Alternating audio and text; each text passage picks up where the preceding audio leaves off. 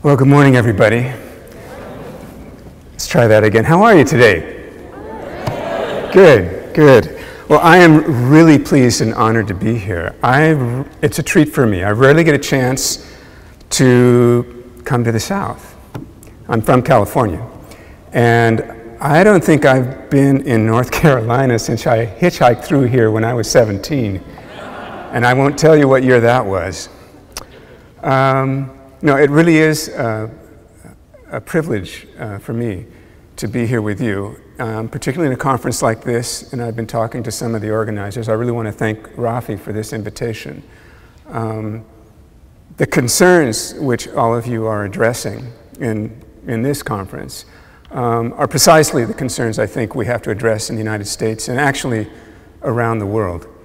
I want to give a shout out first here to Food First. I don't know why we haven't worked with Rafi more in the past. We've been around for 43 years. And we actually work on the same things in a little bit of a different way. But we were started 43 years ago by a woman named Frances Moore Lappé. Have any of you heard of Frances Moore Lappé? A couple of you. She wrote a book called Diet for a Small Planet. And it became a bestseller. And with the royalties from that, she started Food First, and we call ourselves a people's think tank, or a think and do tank. And our mission is to end the injustices that cause hunger, because in Frances Moore Lappé's book, she discovered something which was revolutionary at the time. There were, at that time, I'm talking about the late 70s, mid-70s, about 1 in 7 people in the world were going hungry. That was about 650 million, something like that. People were going hungry around the world. And the book, The Population Bomb by Paul Ehrlich, had just come out. And Frankie was she was a graduate student, she was doing her research because everybody was saying, oh, we've got to double the production of food over the next generation, because basically the world is becoming overpopulated and we don't know how to feed all these people. Look, 1 in 7 people are already going hungry.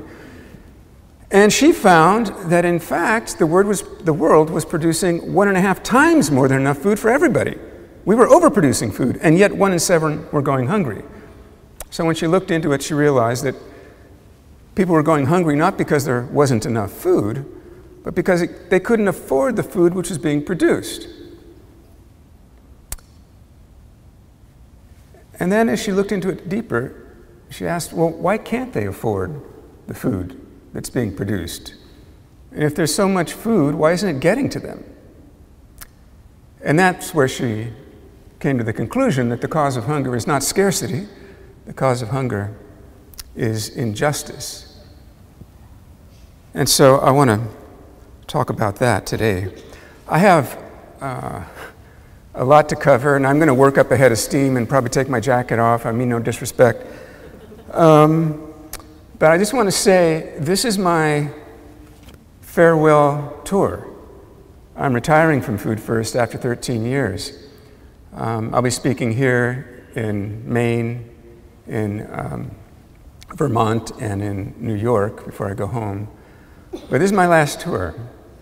And I thought about this a lot on the plane ride out. You know what? I know I'm going to say, I always say the same thing. So I know when I'm going to say, I'm going to share the lessons of 13 years at Food First, doing the research on hunger and accompanying social movements and whatnot. But there's more to that. Because, you know, you become a part of this work. It defines who you are. I've been at this for 40 years now. And you don't ever really walk away from it. So even though I'm retiring from Food First, I'm still going to be continuing the work. I just don't have to run an organization and raise all that money anymore. And I guess I just wanted to thank you again for being able to share this moment. And even though I know some of you personally, I don't know the rest of you, but I know what you're about. And I know we share the same deep beliefs. So thank you. So I was asked to talk about farm justice, and we'll talk about what that is. Parity, alliances, and so I grew up on farms in Northern California, grew up on dairy farms, and I worked on farms all the way through college, and I swore I'd never go back to a farm. And then I ended up working with farmers pretty much for the rest of my life. You learn a lot on farms, and you learn a lot from farming people. I think my first lesson was I worked on a dairy. We didn't have any land, even though my grandparents had been farmers. But by the time we came to this country, we'd lost everything. That's why we came to this country. So we ended up on this dairy farm, just renting a house there. And I was around 10. And the farmer's son was my age too. We were friends, and he taught me everything. Taught me how to drive the tractor and feed the cows and do the milking, and I just loved it, It wasn't work to me. It wasn't exactly play, but it gave my life so much meaning as a 10-year-old boy. I really felt like a person. I felt important. And my favorite job was cleaning out that waiting pen where the cows wait before they go into the milk barn. The one that gets 6-inch deep in manure. I loved scooping that out and then taking the power hose and washing it down till it was spick and span. I just felt like this tremendous sense of accomplishment. I loved that job. I loved the smell of manure. And I had my milk boots, the knee-high rubber boots, and I was so proud of those things because they showed I was a worker. I had worth, I had value. I knew what I was doing. I could get stuff done. But I always wondered, where did all that manure, where'd it go? Because it just kind of went off into this kind of gully. I thought about it. It's like, how many years has this farm been here? How much manure is that? Because I knew it was a lot of manure when I cleaned it out every day. So I asked the farmer, and he said, it just goes over there. He said, and don't you even think about going over there and taking a look. You stay out of that. You just tell a kid that. So sure enough, the next day I took my BB gun and my dog, and we went around the side of the gully, and we came up from behind and got closer and closer. It was about a quarter of a mile I had to walk around to get there. And saw this huge forest of like wild carrot and lush green weeds, head-high weeds. And that was it. That was the mountain of manure. That was the manure pile. And I looked down and it was like dry tiles, white tiles. You could walk on it. It was nice and firm. And so my dog and I started walking up the manure pile, and just get closer and closer, and I was just about near the top. I thought I could just see the barn, and sure enough, whoom, I sunk up to my waist. Uh-oh. And so I tried to move one way, and one boot came off. I tried to move the other way, and the next boot came off, and I kind of scared. Those movies where the cowboy sinks in the quicksand and I didn't have a horse to pull me out or anything. But it was a very important moment in my life because for the first time I realized I was in deep manure. So I thought that was a fitting story for my talk because, brothers and sisters, we are in deep manure. Luckily, with our food system, but luckily, we have a very vibrant food movement that's been growing in this country for a number of years. We've got organic agriculture, we have urban farms, we have CSAs and farmers markets and farm-to-school programs. We basically have, if you look at the food value chain from farm to fork, all along that value chain, people in this country are trying to make things better. People in this country are trying to address food access, are trying to address poor nutrition, are trying to address the degradation of the environment and of our soils on our farms. People are doing stuff, and they're coming up with answers. They're figuring out what to do in the face of some very serious problems. And I think we really need to celebrate that. I'm sure many of you are doing this work, if not all of you, are doing some sort of work like this, whether it's in your community, in your church, in your schools, in your local governments. And I just want to thank you. I want to applaud you, because you are the cutting edge. You're like the pilot project before the big project kicks in. However, before we pat ourselves on the back too much, let's take a look at the statistics. You remember how I said 1 in 7 people in the world were going hungry 40 years ago? Today, 1 in 7 people in the world are going hungry. And 1 in 7 people in the world, 1 in 7 people in the United States are going hungry. We don't call it hunger, we call it food insecurity. The USDA won't let you use the word hunger. Don't ever apply for a grant to the USDA and say hunger. You won't get the money. But in fact, hunger tracks very closely with poverty, and it tracks very closely with agriculture. And it tracks very closely with people of color. Because if we look at where the highest indices of food insecurity are in the United States, it's with Black and Latino populations, immigrant populations. And it's in the countryside. And worse, it's in the food system. Most of the hungry people in our country work in the food system.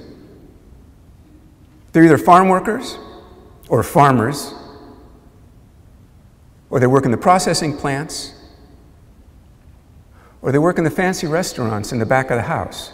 We did a study with restaurant workers in New York City and in San Francisco, and we found that the highest indices of food insecurity were at the fanciest restaurants. That's where the injustice part comes in. Now, if you look around the world, this number of over 1 billion hungry people in the world is disputed. I think this is way too low.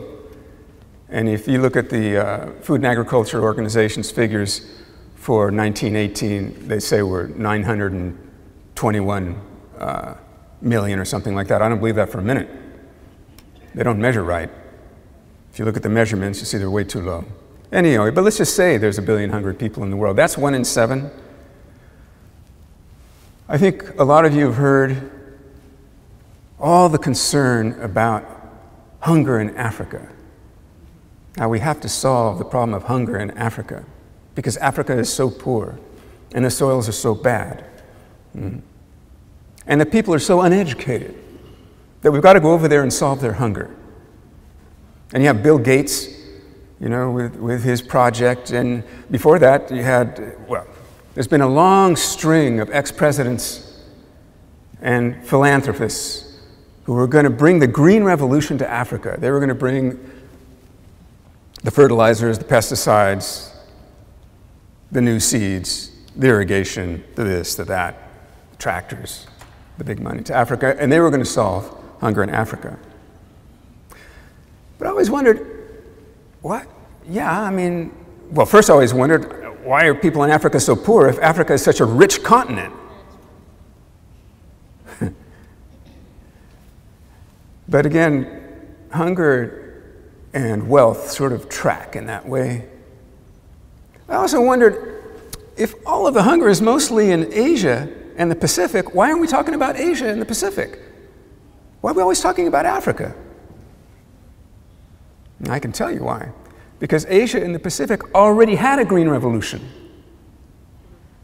And they still have hunger. And that market is saturated.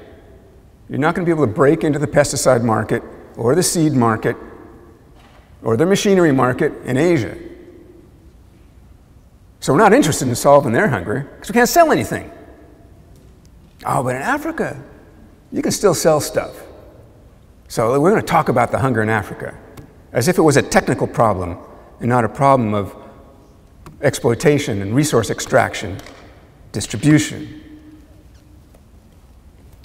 But nonetheless, you hear over and over and over again, and I've been hearing this since I was a kid, that basically we've got to double food production or increase it by 70% over the next generation. And now we're saying that by 2050, when the world's population tops off between 10 and 12 billion, that we need to increase the food production by 70%, and that's got to come from the new technologies.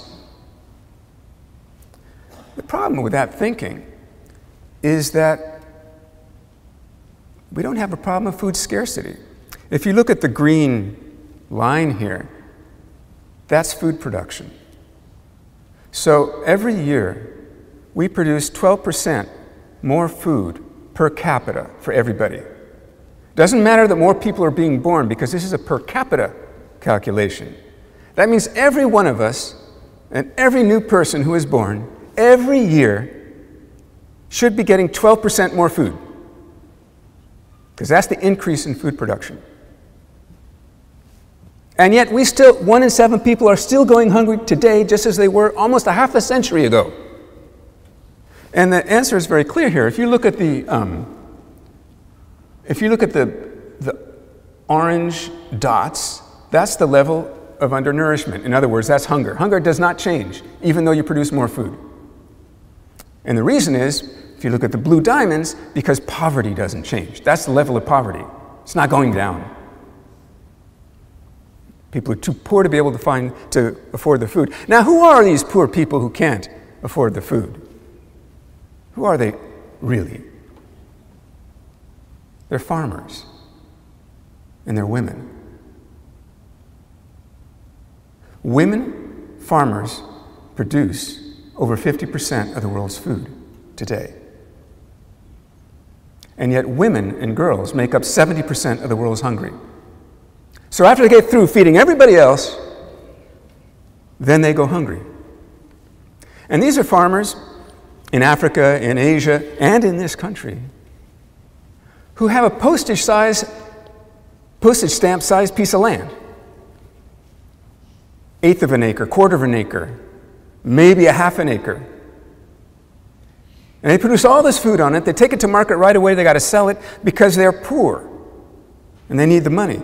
But if you take your food to market when everybody else is taking their food to market, that's when the price is low. So they sell low, and they sell most of their food because they need money, because they're poor, because they don't have enough land, because they don't have access to water. And then 3, 4, 5, 6 months later, they run out of food. And then they have to buy food. But then the price of food has gone up. And that's when they go hungry.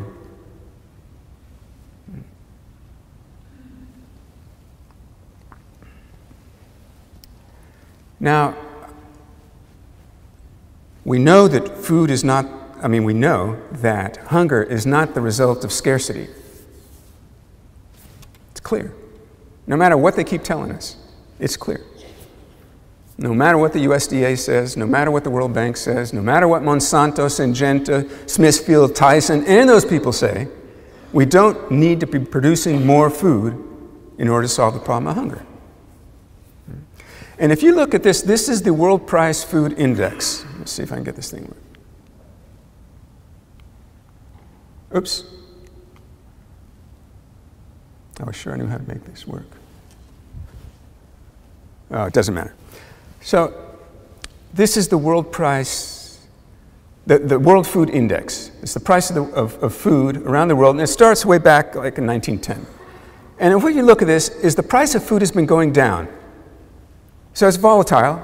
It spikes and it drops, and basically after World War I, the price of food goes down, and then you have this really sort of stable period from the 30s, basically from the New Deal to the 1950s. You have a relatively stable price on food. And this is very important for farmers, right? But then the price really drops after the introduction of the Green Revolution in the 1960s. So what does this mean when the price of food drops? It means there's a lot more of it. It means that it means there's too much of it. It means we are saturating the markets. It means that farmers are not getting a fair price for their product. And it drops down until 2008, and suddenly we see a spike beyond anything we have ever seen before. I don't know if you remember the food price spikes of 2008 and 2011. They were unprecedented. In 2008, we had record harvests, but we had record hunger. That's where we broke the 1 billion mark of hunger. But you see, there were also record profits at the same time. There were record profits with ADM. The profits were up 20%. Monsanto's profits were up 45%. Cargill's were up 85%. You know, the Cargill has a fertilizer arm. Mosaic, it's called. And they just went crazy. Everybody was buying fertilizer. And General Foods, which would be an example of the grocery industry in general, their profits went way up, over 60%. So these monopolies controlling our food system are making record profits when 1 billion people are going hungry. They made so much money, they didn't know where to put it. They had what we call a crisis of accumulation, which means you got so much money in the bank and you don't have enough places to invest it because people are too poor to be buying products. They started buying up land, shot the price of land up. That's another story, we'll get to that. So this is the food price index. And don't worry about the blue and the red, it's basically the same thing. And you can see that it goes up in 2008, it drops down again, and it goes up again in 2011. And you see those red lines, those vertical red dotted lines? That is the frequency of food riots. So what you can see is that when the food price index gets over a certain threshold, people riot. And in 2008, you had riots all over the place, places you would expect, like Haiti, where people were subsiding on mud biscuits. But you had riots in Italy, and you had riots in Minneapolis, because people could not access the food that was there. There was food in Haiti. They couldn't access the food that was there. Now you see the second set of lines in 2011. Tight set of riots there. That's the Arab Spring. That's what we're looking at. Basically means if you gouge too much, people will revolt, and if the government is at all vulnerable, it'll fall. So it's sort of a two-edged sword for industry, because you want governments to stay in place, because when they fall, it's bad for business. But you do want those prices up. Here we go again. So on the left-hand side, there's that red line. You recognize it now. That's the food price index. Up it goes, 2008, goes down, goes up again, 2011. Then there's the blue line. That's the retail price. So the retail price goes up. It would if food is getting more expensive on the global market, then the food in the store has to be more expensive too. So it goes up, but when the food in the global market, the price in the global market goes down, the blue line stays flat. That's called gouging. And that's where Walmart made billions of dollars. Walmart, Tesco, Carrefour, Safeway, all these monopolies made billions and billions of dollars. As I say, so much they didn't know what to do with it. And you can tell the conundrum they have, because in this next graph, the blue graph, there it is again, goes up, comes down, starts to go up again. You know what that is? That is the value of Monsanto's stock. So the value of a company's stock goes up as people go hungry, and goes down as people are fed. Now, what kind of a system is this? This is not a system based on need. This is a system based on demand. Demand is your ability to pay for things in the market, not whether or not your stomach needs it. That's why the United States will not sign the Declaration on the Right to Food. All the countries in the world, the United States will not sign the UN Declaration on the Right to Food because they believe that the market will feed everybody. Well, the market is about making money. It's not about feeding anybody. Anyway, the cause of the 2008 and 2011 food crises was battered around a lot. Climate change, drought, rising meat consumption around the world. I mean, all of these things are true. They all contributed to bumping up the price of food. But then what really happened was the rise of the commodity index funds. Basically, financiers began to speculate with our food, pump that price up farther and farther and farther, and then pull out and let the price drop. So our food has become part of a system of international financial roulette. So those are the proximate causes of these food crises, but I think the root cause is that we have a very vulnerable food system. And it's vulnerable in both economic and environmental ways. When over 90% of cropland is dedicated to just 5 crops, with just a handful of varieties, you're setting up a situation like the Irish potato famine. The longer as this system of monocropping and industrial agriculture spreads around the world, the more vulnerable we become. And it's a tremendously concentrated system. The power, the market power and the political power of this system is held by just a handful of monopolies. We had conversations last night about livestock, particularly about poultry. And the same would be true for dairy. You just try producing eggs or broilers or milk or even growing soy. Just try and sell that. Just try and sell that stuff. Where are you going to sell it? You're not going to run down to the corner store and sell it. You've got to sell it to one of these monopolies.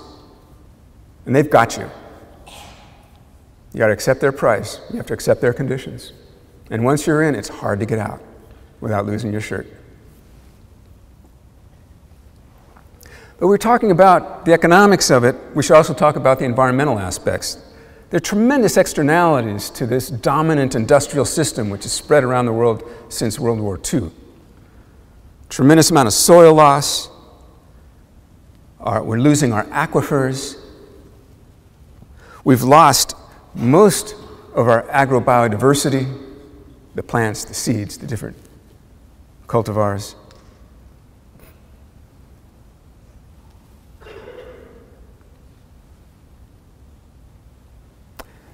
Agriculture is the largest emitter of greenhouse gases after the energy sector.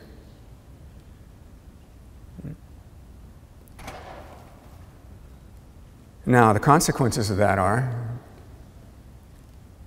climate change and severe weather events. This red line is the compilation of the increase in severe weather events. So, ironically, on one hand, agriculture is one of the biggest contributors to global warming and severe weather events, and it's also one of the biggest victims. Now, why would a farmer do this? The answer is they wouldn't. The only people who want to perpetuate this system are the ones making the big money off it, and it's not the farmer. If you look at the United States, you can see that. Up on the left there, that's the number of dairy farms. The dairy farm I worked on as a kid is gone. Now they raise Appaloosa horses there. Not the farmer I worked for. So we're losing our dairy farms. Look here on the bottom right. That's the value of land. Land is concentrating in fewer and fewer hands, and its value is going up. And it's being traded on international markets. Now, why is the value going up? Because people didn't know where else, because corporations didn't know where else to put their money. They made so much money, they don't know where to put it. So put it in land. Buy land, they're not making any more of it. So they put it in land. And this land is being traded on financial markets as we speak. Every second, hundreds of thousands of transactions of little tiny pieces of value from land and mortgages is being traded. You know, you got a mortgage, your bank sells that mortgage. And it gets packaged with a bunch of other mortgages, and that gets sold again. And then that gets chopped up and repackaged and sold again, and chopped up and repackaged and sold again. So little bits of your land as a farmer is being traded around the world as we speak. What do you think the time horizon is for one of those traders? It's minutes. What's the time horizon for a good farmer? It's generations. So our financial system and our agricultural system are completely out of whack.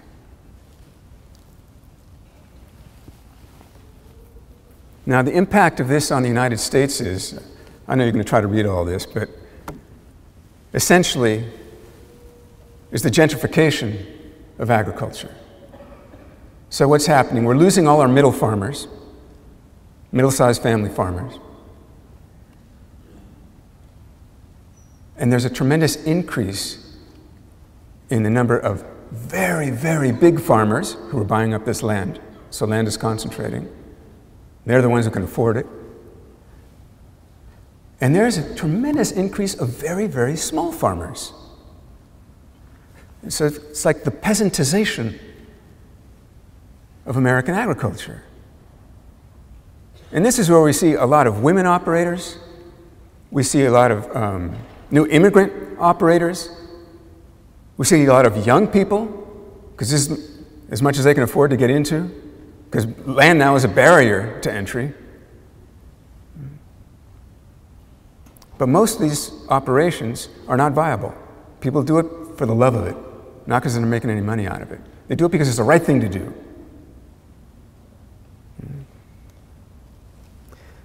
So what I'm talking about here is what we call the corporate food regime. I mean, so many of these things, why doesn't this change?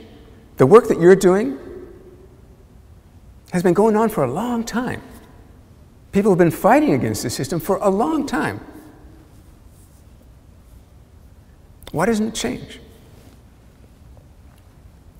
If you look at this in terms of a food regime, think of a food regime as all the institutions and all of the rules that determine our food system. So an institution would be, for example, the USDA, and the rules would be the Farm Bill, for example, or the World Bank, or Bill Gates. He's an institution. He gets to determine what happens in agriculture in Africa. So the first one was the colonial food regime, and we know about that. All right? That's where in this country, 12 million enslaved African farmers were brought in to create the wealth for Western expansion. And in Western expansion, we know about that too. That was a process of genocide and dispossession. Other countries were doing that around the world. The US did it on this continent.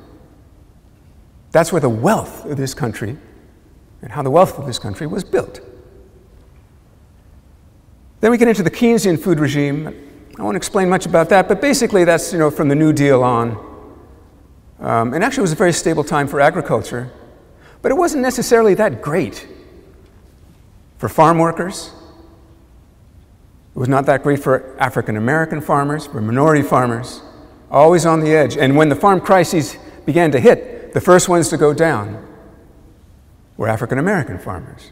I remember back in the late 70s and the 80s. All of a sudden, all the white farmers were like, oh my God, we're losing our land. Yeah, well, you should have been paying attention. Because African American farmers, who had built up over 10 million acres of land on the basis of hard work and cooperation, without any help from the government after the Civil War, began to lose their farms. They were the first ones to go down. They got no help. And then came all the white farmers. Then we had the big farm crisis in the 80s where we lost half of our farmers.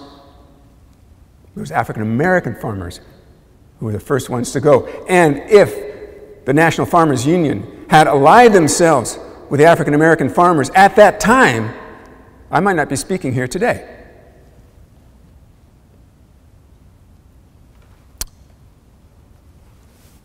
The corporate food regime, which we are in today, basically started in the 80s with Ronald Reagan and Margaret Thatcher, who dismantled what was left of all the New Deal programs, which I'll get into later, privatized everything around the world, basically got countries around the world to remove, and here too, to do away with their grain reserves, let the market take care of it. Like, don't save for a rainy day. Don't use a grain reserve because a grain reserve will mediate the fluctuations in the market, because if the price is too high on food, well, you let some more grain out of the reserve and it brings the price down. If the price is too low, you buy up some of the grain and it'll bring the price up. It's good for farmers.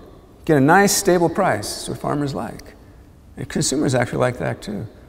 Well, they did away with those. They did away with all the marketing boards, all the supply management. So all of a sudden we have all this overproduction, the price is dropping and fluctuating wildly. Who wants that? I'll tell you who wants that. Big monopolies. They like volatility. They can make a lot of money on volatility. It's very bad for everybody else. And then you get the free trade agreements. And this is basically because we're overproducing food, and we need to put our food somewhere else. So we have a little trick we use. We've been doing it since the 40s. Buy up the food from the farmers. Then we go and give it away. Give it away, you know, to one of those poor African countries that can't feed themselves. Here's some free food, you poor people, just to show you how much we care. So those governments then take that free food. It's called PL 480. And they sell it in local currency. And that's how you get money to run the government. What does it do to the local farmers? It puts them right out of business. And it makes people dependent on imports. And if you go to the original language of our food programs from the USDA, PL 480, go on the website and take a look.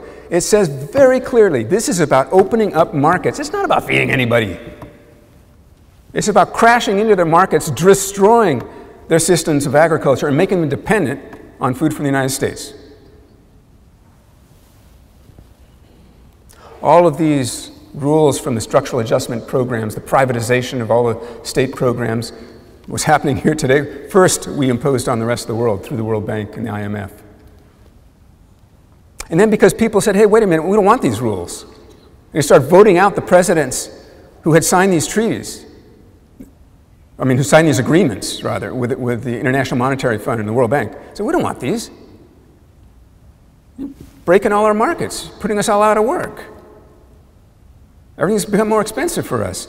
They vote the bums out. That's when you get the World Trade Organization who comes in and takes all of these measures and cements them into international treaties. Those are the free trade agreements. You can't vote those out. They're in. In other words, they protected the market from democracy. They protected the market from the people. They protected the interests of the monopolies from the people themselves. Well, the results of it has been disastrous. And I want to be very clear that, yes, we are in a crisis. This is a calamity. But this has been happening for a long time for many people. This is an old crisis for many communities. Indigenous communities, immigrant communities, African American communities. This is nothing new. It's just getting worse. The Global South used to export $1 billion of food every year. Now they import $11 billion.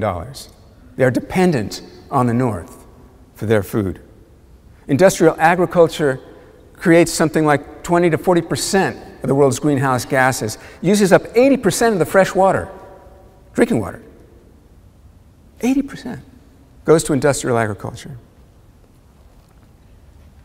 Farmers go out of business. With the signing of the North American Free Trade Agreements, 1 million Mexican farmers went out of business. That's why we have an immigration problem in this country, because we destroyed those livelihoods with the free trade agreements. Don't tell me you're going to fix it with cages on the border.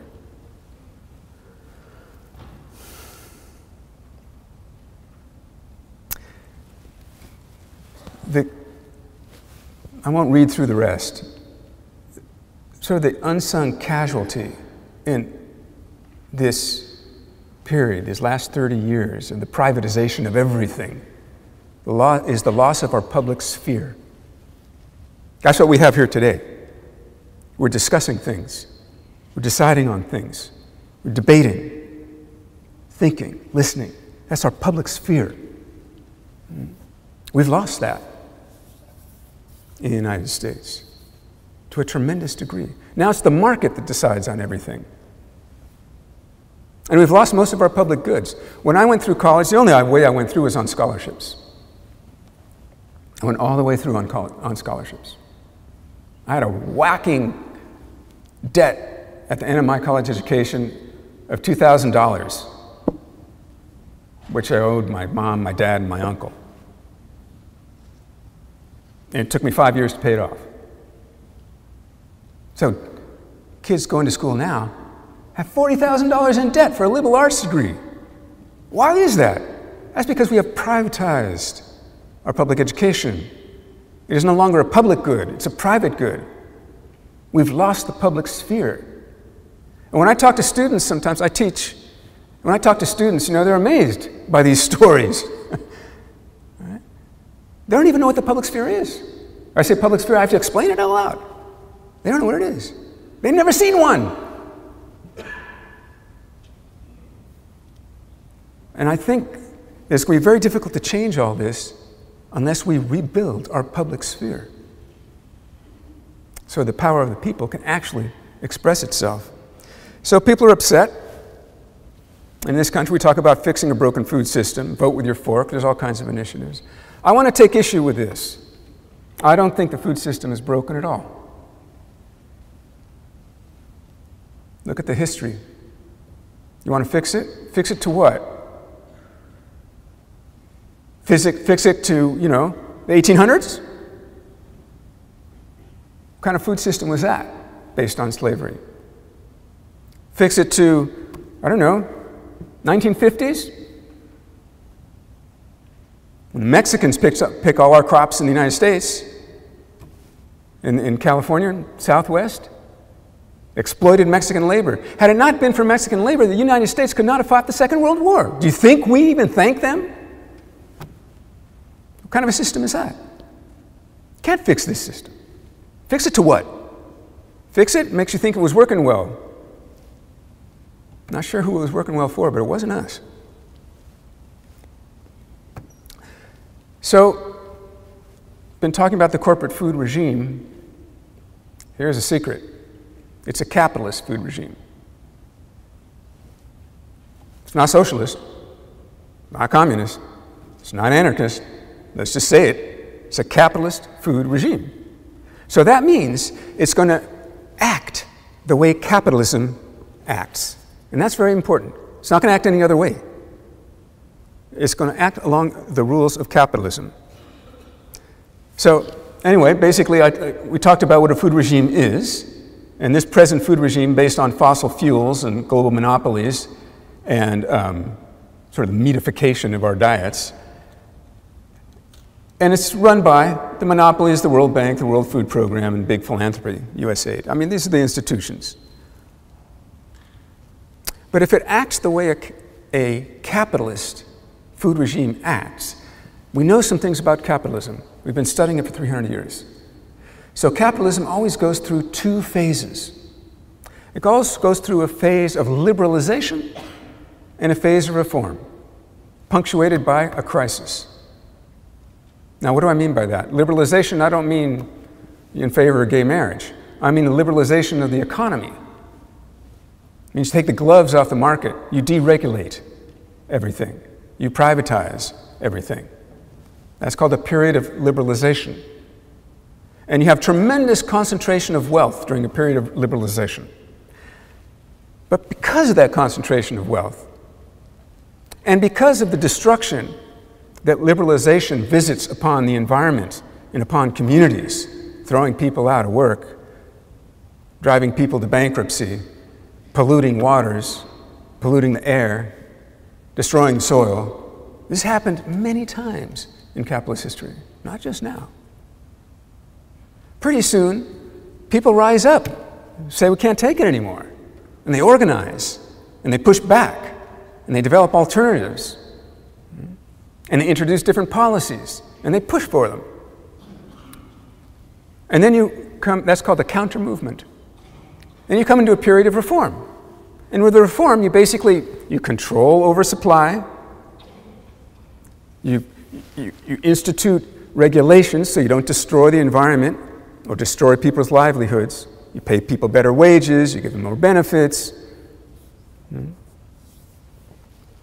So an example of this was the Great Depression.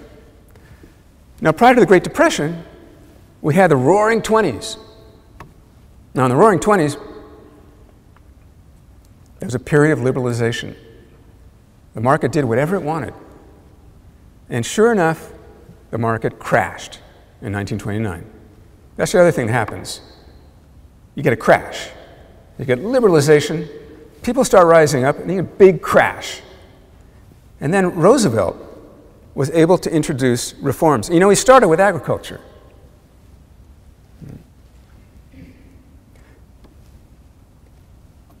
He introduced the New Deal.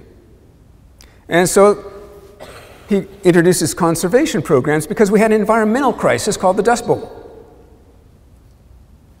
He introduces work programs because everybody's out of work. He was using the government money, using taxpayer money to do this. He controls overproduction by introducing supply management.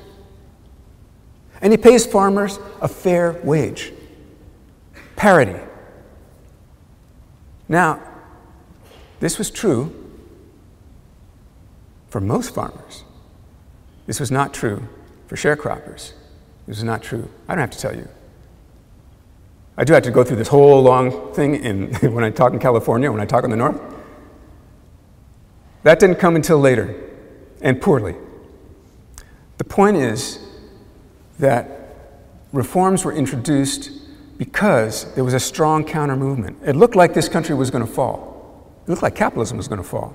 Socialism looked pretty good to a lot of people. Political parties were strong, unions were strong, people had taken to the streets. There was pressure, sufficient social pressure, to create the political will which allowed the New Dealers to introduce these reforms. It was a strong counter-movement. And Roosevelt said it clear. He sat down with the millionaires of the day and he said, look, boys, you want to lose the whole pie or you want a smaller piece of the pie? Because this is going down. It was that critical. And then he told people, that's a great idea. Now go out there and make me do it. Now, it wasn't just being lazy there. He was recognizing the power of social movements. And the New Deal was incredibly successful. So if you look here, during the Roaring '20s, you see the red line. This is GDP growth, gross domestic product. So you got a steep red line, Roaring '20s, you got the flappers, and you got prohibition, and everybody's having a grand old time. And then you get the crash, the market crash, and then you get the New Deal. And then what you see with the New Deal is you get stronger economic growth during the New Deal than you did during the Roaring '20s, which simply means that controlling your market and distributing the resources more equitably is a better deal for the country. So today, we've got the Green New Deal been introduced. And I don't know if you've seen the resolution. It's not legislated, it's a resolution. It's very broad, and it doesn't really say much about agriculture. But it's trying to resurrect the New Deal. It's trying to resurrect the notion that somebody's got to do something about this. Because industry is not going to fix this. Industry is making too much money. They're not going to fix anything. They're incapable of doing it. And so who's going to do it? Well, it's got to be the government. So what the New Deal is missing, in my mind, is what is at the core of the problems in the countryside. And that is a lack of parity. Farmers don't get a fair price. So they try to produce more in order to make up for the very poor price that they get for their products. But everybody's producing more. And when everybody is producing more and there are no price controls, then you get overproduction. And the price goes down even further. And then farmers try to farm their way out of debt by producing even more or getting into onerous contracts with Smithfield or Tyson or whoever it is. So the first thing we need to ensure is parity pricing for farmers. But we need production controls. We need supply management. So for example, yeah, we'll give you a fair price for your food that you produce, but you can't produce more than what your land can really bear. What environmentally, your water table and your soil, your forests can actually bear. We're not going to allow you to sell more than that. This is not a new concept. This is an old concept. It works very well. We've abandoned it. But a Green New Deal, if it's going to be effective in addressing the devastation in the countryside of the United States, will have to resurrect the original New Deal's structural reforms on parity and on supply management. We're going to have to dismantle all these CAFOs. You have to buy them out. They're unsustainable. Dividing our communities, destroying our environments, and they're not giving farmers a good livelihood. If we really want to put carbon in the ground, there's no better way than photosynthesis. There's no better way than integrated multi-cropping, rotational, grazing. We're already overproducing food. Don't let them fool you. Don't let you think it's desperate. We got to keep producing more. That's why we need these technologies. We don't need these technologies. They're ruining our society. They're ruining our environment.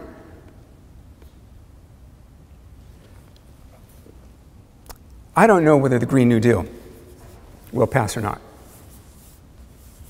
But I think it is a tremendous opportunity for us to come together,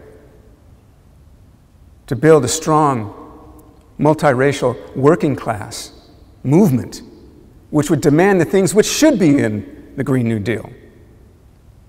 Whether they get in there or not, I don't know. It depends on the strength of the movement.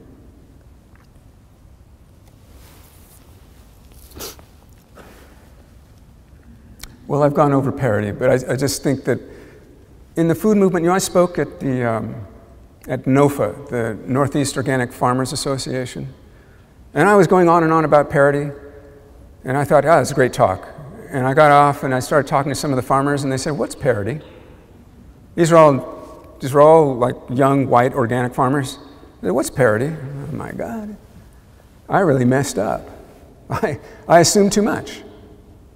But parity is at the core of it. The inputs which you pay for have to be covered by the prices you get for your product, enough so that you can make a dignified living. That's parity. And we can do it. We've done it in the past. But for that, we need farm justice. And farm justice has to be about equity and dignified farm livelihoods, about parity and supply management. We have to internalize the externalities, which means that if you pollute, you pay. The costs of pollution have to be internalized into production all along the food value chain.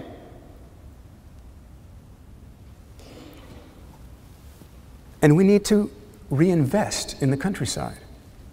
The countryside's got to be a good place to live, not just for rich people. Schools, roads, health facilities. We need to invest in what's called the social wage. Don't expect the farmer to pay for everything on the basis of what they get for their crops. If agriculture is important to us, if food is important to us, then we have to invest in it as a society. We don't need more people in the city. We need to repopulate our countryside. But we're not going to repopulate it until it's a good place to live, until young people see it as a future. Which means that as a society, we have to invest. So that's the essence of land justice. And I'm going to end with this very complicated graphic here, which no one can read.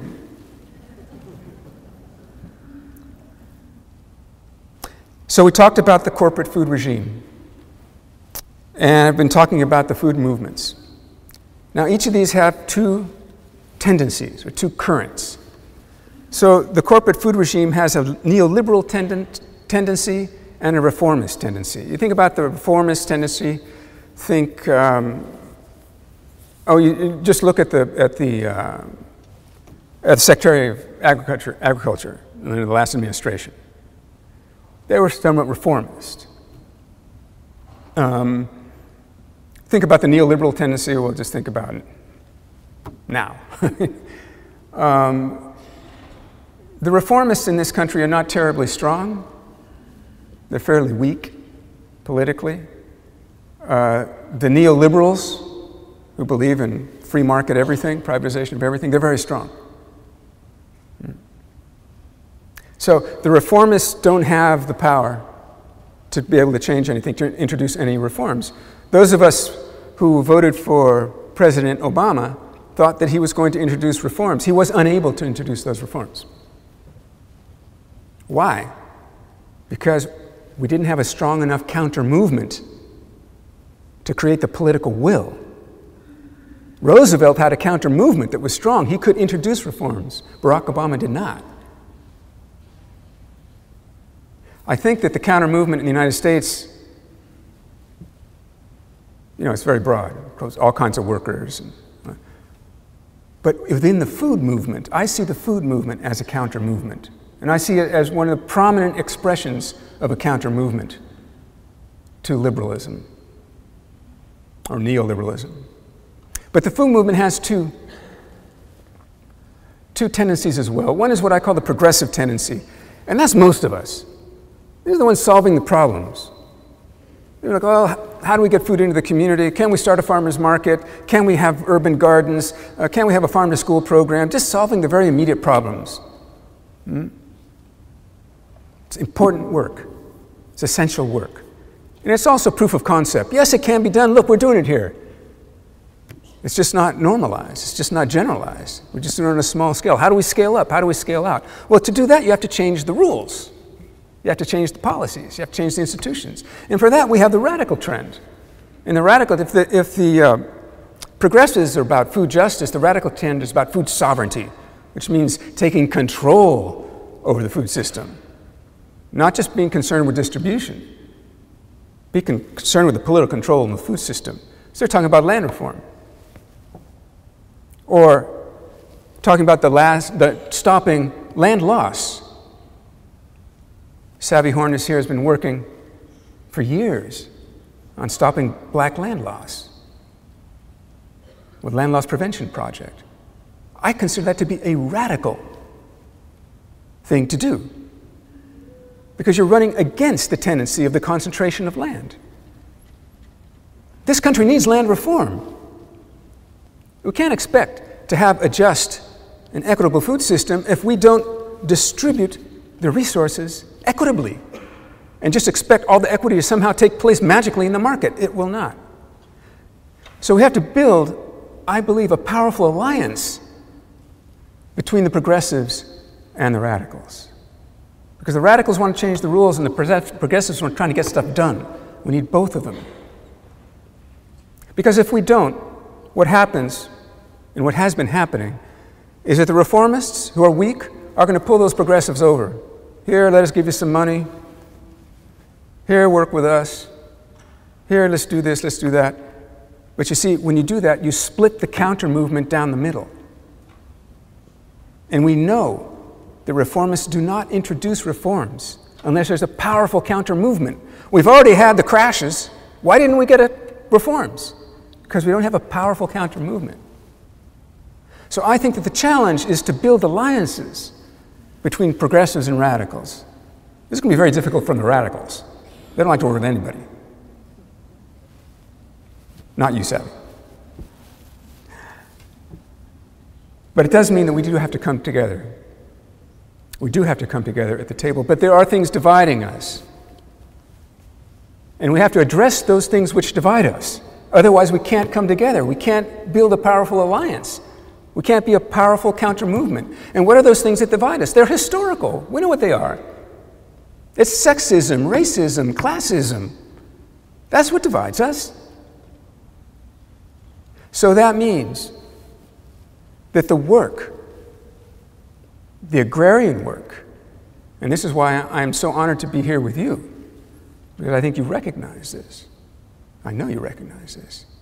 The work of agrarian change starts with dismantling racism. It's not extra work. Dismantling racism and sexism is not extra work. It is the work. Because if we don't do that, we can't do anything else. So we have to dismantle it in our food system, we have to dismantle it in our food movement, we have to dismantle it in our organizations. And speaking of the white man of Latino heritage, we have to dismantle it within ourselves. And there are very few places where this is actually happening. The tools are there. People do know how to do this. They've been working on it. We have to deal with historical trauma. We have to dismantle white privilege, white male privilege. Me.